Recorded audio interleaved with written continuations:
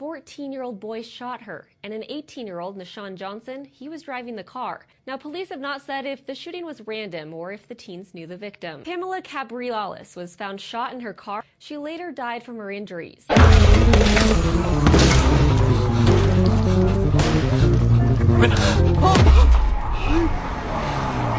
Carlos, ¿y tú? ¿De cómo me llamo? La cuando no, la cuando nunca, la siempre en domingo, la teté, la totó, la milú, la chumilú. Pero para ti, yo no tengo nombre. Un momento. ¡Ahí estás como una reina! ¡Ponte! Ella es Laura, una colega.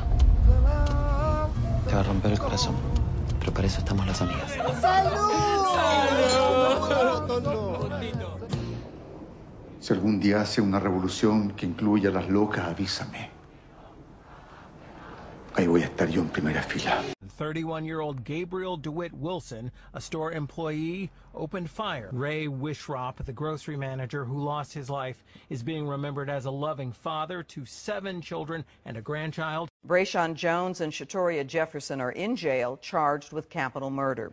Detectives say they gunned down Raul Garcia Torres in his own front yard. 5 men surround Esvin as he was making a delivery. They threw him to the ground and began to beat him up. They steal $70, take his e-bike, and then they stab him in both legs. To give them everything, or else they'll kill me. Of one of the suspects in hopes that someone recognizes him. Even with these stab wounds in both legs, Esvin managed to make his way back to the pizzeria for help. Esvin paid $500 very hard-earned dollars for that e-bike that was stolen.